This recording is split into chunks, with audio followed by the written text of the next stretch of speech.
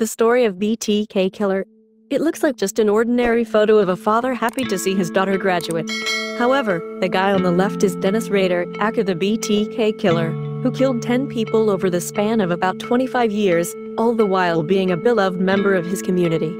He was a security system technician, a Cub Scout leader, a church president, a city worker, a happily married father of 2, and a sadistic serial killer. The idea that pretty much any normal-looking person you see on the street could actually be a total psycho really heaves me out.